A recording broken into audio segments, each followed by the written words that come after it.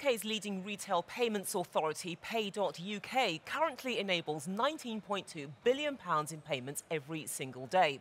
It runs the country's retail payments operations, which include backs, faster payments and cheques. Now, Pay.UK has coordinated all retail payment operations to provide a more aligned and simpler operation for the whole of the United Kingdom. It's also responsible for modernising the retail payments architecture called the New Payments Architecture, or the NPA. It believes there's a once-in-a-generation opportunity to work with colleagues to shape payments for the future as it delivers the new payments architecture. And to look at this in more detail, I'm delighted to say that we are joined by Matthew Hunt, who's the Chief Operating Officer at Pay.UK. So welcome to Sibos TV, Matthew. Welcome, Matthew. Now, for those who haven't come across Pay.UK just yet, who are you? And as you do seem quite new, when did you start operating? We're about delivering services to the end user, so let me explain who we are from the end user perspective. There's basically two main ways in the United Kingdom to get money from one bank account to another. The first one that comes to everyone's mind is cards, which we clearly use in shops and online all the time.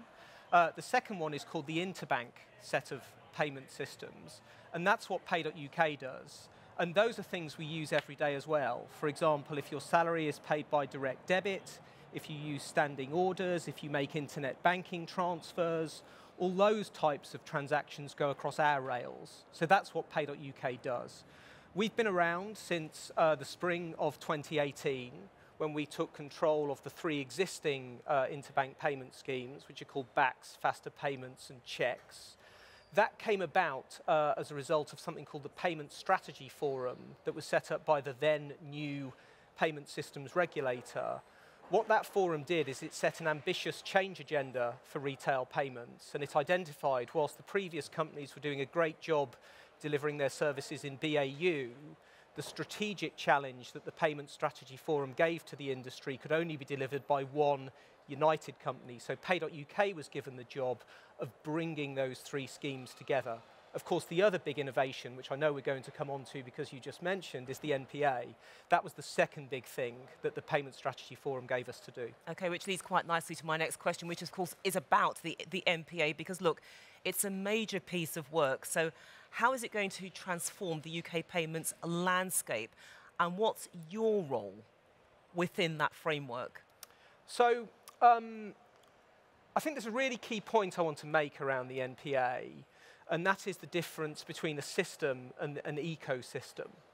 The NPA, as conceived by the Payment Strategy Forum, was about a wide ecosystem of retail payments, and we play a very particular role within that. So let me unpack that, because this ecosystem is happening already. It's happening today. So in the wider ecosystem, for example, with the faster payment scheme today, you might have a member, a participant that specialises in foreign exchange payments. They're offering all sorts of value-add services to customers on foreign exchange, but the sterling leg of those foreign exchange payments is coming through our systems in Pay.UK today. The idea behind the NPA is that we further enhance that ecosystem to provide real benefits to consumers. Let me come on to our role in that ecosystem. The Payment Strategy Forum envisaged that we play the key role in that ecosystem by underpinning it, by providing a clearing and settlement infrastructure that all the payments will settle across. And this is what we mean when we keep talking about the rails. Yeah, so it's more efficiency, basically. This is what it boils down to. I think that's right. And efficiency was the key reason why I think the Payment Strategy Forum identified that one company rather than three was the right way forward. There's a big strategy to deliver here, and a joined up single retail payments authority is able to deliver that strategy. Yeah. You mentioned Pay.UK enabling innovation and creating rules and standards. Do the two work together? I think it's vital that they do work together, and I've got some, it's probably best illustrated by a couple of examples. So some really good examples of how we've brought rules and standards and innovation together is around two new offerings called Confirmation of Payee and Request to Pay.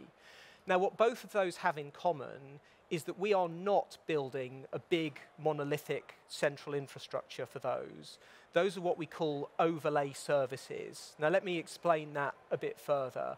Our role in those overlay services is to provide a standard by which payment messages can be transferred around the ecosystem, and that private sector competitive members of that ecosystem can build services that meet that standard to the benefit of end users. You were alluding there to end user focus and the innovation agenda, and you mentioned that Pay.UK also has a role maintaining robustness and resilience.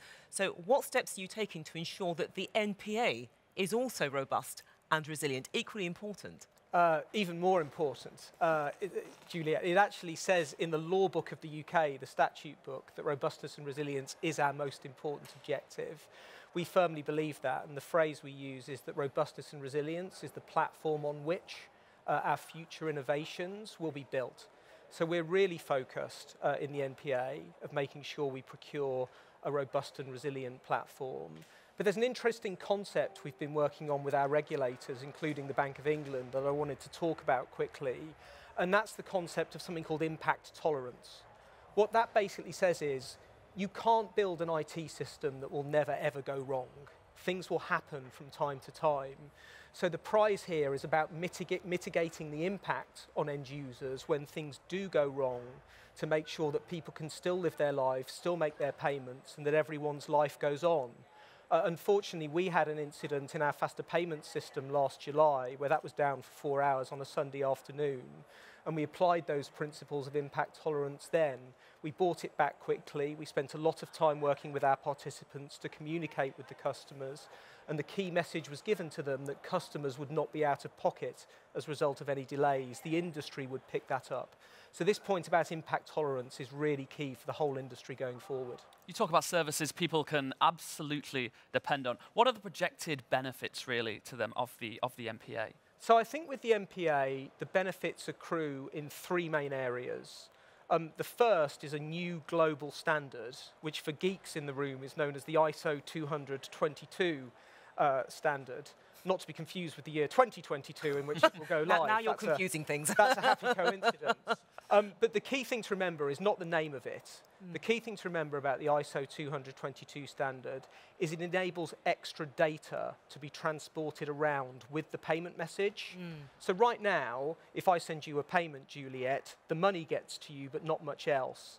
The ISO 20022 standard enables a whole bunch of richer data to be transported with that payment message, and that supports future innovations such as smart invoicing, attaching invoicing references with the payment. There's going to be a lot of chatter at Sibos this week about a Swift innovation called GPI, which is like a track and trace, but for payments. The ISO 20022 standard supports that as well. So that's the first big benefit of the NPA.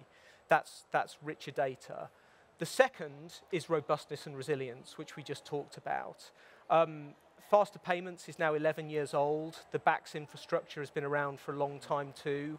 Technology moves on a lot in that time. It's the right time for a platform renewal to deliver the next generation of robust payments architecture. And the third is a more competitive, more open ecosystem that provides a benefit to end users. Pay.UK's mission is to support a vibrant UK economy through a robust, competitive and resilient payment system. The NPA will open up competition and innovation for additional providers to come in, the fintechs, the non-banks, alongside the banks, and offer more competition and more innovation to end users, but whilst maintaining robustness and resilience. So plenty of challenges for Pay.UK. So what's the one thing that's going to be key to Pay.UK's success? It's an unfair question, but I have to ask it. So it's not unfair at all, Julia, actually, because that one thing is really clear. We're about providing services to the end user. We reach end users via our participants. We're regulated by stakeholders to protect end users from the risks around this. So the key word, the key answer to this question is cooperation.